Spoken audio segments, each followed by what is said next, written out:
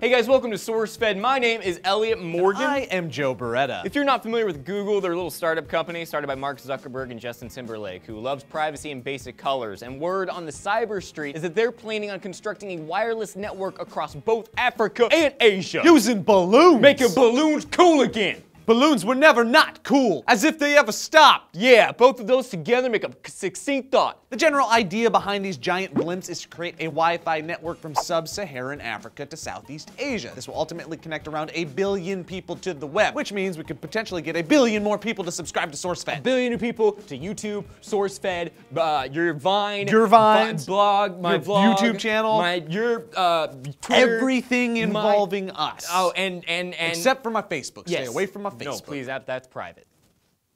Facebook is reserved solely for people I haven't talked to in 15 years. So just so we're clear, that means 1 billion people, 1/7 of the world's population, will be able to access the internet for the first time because of blimps and balloons, all created and financed and operated by a tiny company called Google. That's very impressive for them. Good job, Google.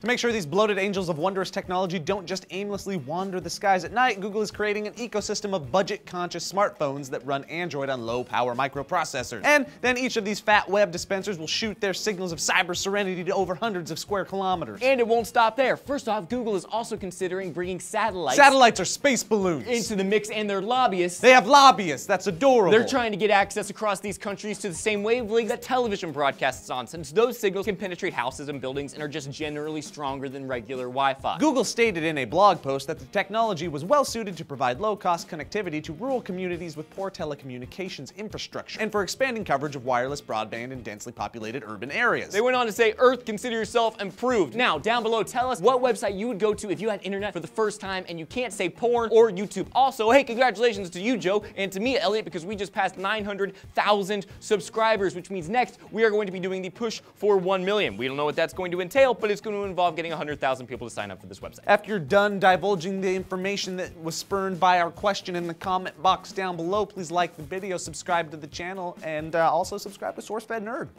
Because why not? That's Elliot Morgan. I'm Joe Beretta. We like balloons.